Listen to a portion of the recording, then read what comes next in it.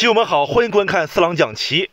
最近呢，有好多棋友说想看我三哥拼命三郎于幼华的对局，那我就只能奢侈一把了，把他的成名之作发出来了。这盘棋出自1985年全国象棋团体赛，红方是拼命三郎于幼华，黑方是象棋大师郭长顺。下这盘棋的时候，当时我三哥是24岁，而郭长顺大师呢，当时是46岁。那我们看一下这盘棋到底有什么与众不同。来吧，棋友们跟着四郎一起来看棋。那开局我三哥架了个中炮，黑方跳马，红方跳马，黑方出车。这时候红方没有出车，先挺骑兵。那黑方一看你没出车，我先平炮吧。那这一平炮啊，红方就不好意思出车了，先跳马。黑方这时候补象，红方跃马盘河，下的非常的积极啊。接下来黑方补士，红方挺起两头蛇。那黑方一看这个不行啊，这马路不通啊，先冲出把兵对了。那红方拱了，黑方用象一飞。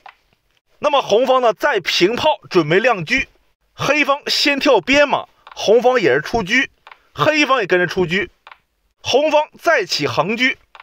接下来郭大师可能怕我三哥马踩中卒，他就进了一步炮，又给这个中卒加了一个根。那红方先平车站肋，黑方呢再把象一收，这棋呢也没什么问题。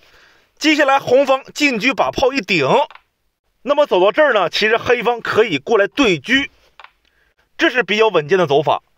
当时呢黑方选择冲卒踩红方的车，那我三哥不客气把卒一吃，吃完以后抓着黑方的边马，这个边马可是没跟，那么这里啊就出问题了。这里黑方正招呢应该是回马，但是当时啊郭大师玩了个花招，他呢直接沉炮下底，这个马先不管，因为他觉得有后续的手段。那我三哥稍微一琢磨，觉得这个棋干得过，他又给这马吃了。吃完以后黑方的后续手段是什么呢？他有一个上马踩马，而且用炮打车的棋。好了，棋友们，我们看看局面啊。现在啊假设你是红方，你应该怎么走呢？黑方炮打着车呢，大家呢可以先暂停想一下。好，四郎就直接开讲。这里如果说你想的招法是逃车或者是踩马，那么这个棋就太普通了。接下来呢我三哥走出了一个神招，他不但没有逃车，他呢再送给黑方一个车吃。你说这玩意儿谁能想到吧？那么黑方一盘算，这个车还不能吃，当时呢他就躲开了。那我们这里就研究研究为什么不能吃。如果说啊黑方吃车了，那么红方会下底一将。这里黑方最顽强的最顽强的只能说先把象送掉。红方杀象一将，黑方垫士。这里红方呢还可以砍士啊，这个车有根，用炮来保。那黑方只能上将了，这时候红方给马一踩。哎呀，这个局面厉害了，因为现在黑方这个老将已经是铁索横江的状态了，悬在了半空。而且红方这匹马太厉害了，无论往左跳还是往右跳，黑方都受不了。这种局面黑方马上速败啊。好，回到这儿，这里红方凌空献车，那黑方不敢用车吃啊。那既然不敢用车吃，他也不敢用炮打车。当时呢黑方就平开了啊。那么接下来我三哥还是没有掏车，他给马踩掉，黑方把车一打，红方再吃个炮。其实这样一来呢，红方已然多子了，因为红方只是少了个车而已，而黑方只剩双车一炮，相当于呢红方用一车换3了。那往下走，接下来黑方平车捉炮，红方补士，然后黑方用另外一个车呢进车捉马，红方上马连环。那么这个造型来说，红方随时可以进炮打中卒，而且黑方呢是避无可避，这个中卒你没法保啊。那当时呢黑方也不管了，他就飞象啊，别住马腿准备吃马。那我三哥先打中卒一将，那这一将当时黑方又走出一招棋，他应该架中炮，但是当时呢他就补象了啊。那么这手棋有什么瑕疵呢？那接下来我三哥这个马他不管了，直接平炮，这全是神仙招法呀。就是说如果你黑方吃马，那我红方就马踩中象，因为你不敢踩马呀，我红方下底炮闷攻啊。就这么个意思啊。当时黑方也不敢吃马，他呢就进车保住这个象。那接下来红方下底一将，这是铁门栓，黑方只能垫车，然后呢再退车捉黑方的炮。那黑方呢也同意交换了，给马吃掉。那黑方吃马，这里红方如果踩象，那黑方肯定用炮打马了。当时我三哥不着急，先把炮吃了。这个象呢随时可以踩，然后黑方一看这个棋没法防了，越防越坏，干脆对攻吧。他就平车杀兵，准备杀底象啊。那红方这个象呢该逃还得逃。那红方回象以后踩着车呢，黑方平车捉马，红方马踩中象。哎，终于成功了。现在黑方不能用象踩，不然下底闷死了。那黑方也不能这样抓呀，红方一招杀呀。这是马炮双将啊，但是你不管的话，红方也要卧槽啊。那黑方赶快把车躲开，给这个老将腾出位置来。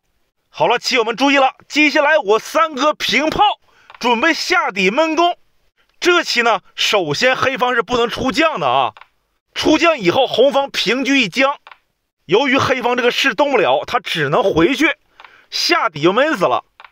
那这肯定不行。当时黑方没有出将，他选择平车拦截。哎，这里是不是有疑问呢？这里黑方能不能说落象呢？哎，落象肯定是不行，因为红方回马一将，这个车又丢了，这绝对是先棋盘的走法，肯定不行啊。当时黑方平车捉炮也是非常无奈啊。那么这样一来，黑方这个车就被骗走了。接下来我三哥卧槽一将，黑方只能出将，红方再次平炮，一招毙命。行棋至此，郭大师投子认输，因为下一招平车就绝杀了，黑方老将回不去啊。这里黑方如果上将的话，红方就回马就行了，下一招平车还是挡不住。你要是退将的话，红方就马后炮啊。那你不退将能怎么走啊？你只能说称势了，可以让老将回招，但是没用，红方一将，你上不来，只有退啊。红方上马绝杀，依然是马后炮。回到这儿啊，这里黑方最顽强的只能说进一步车。进车的话，红方可以这样走，直接退炮，一会儿准备飞象再重炮杀。如果说黑方先吃炮，那么红方称势一将，黑方老将回不去，他如果垫车就下底绝杀，这不陈家军吗？如果黑方不垫车，他垫势，那就杀势一将，他只有垫车，把车一做还是绝杀。好，再回到这儿，这里红方退炮。最后一种变化就是说黑方直接称势了，准备平车杀马。这棋如果我们称势啊，黑方会垫车，这样走呢比较麻烦。我们还是按原计划啊，就是飞象，就是准备重炮杀。如果黑方砍炮，咱们称势就行了。刚才演示过了啊。如果说黑方现在砍马呢，砍马以后啊，这个老将能回招了，但是这样走也不行。红方呢可以下底一将，老将一上，然后呢再平车做招。